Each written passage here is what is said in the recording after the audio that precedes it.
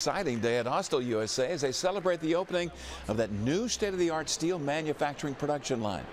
Austal USA will now be able to build both aluminum and steel ships, which will expand its capabilities. Adding a steel panel line so that we can continue to build our aluminum ships while taking on new opportunities to build steel ships.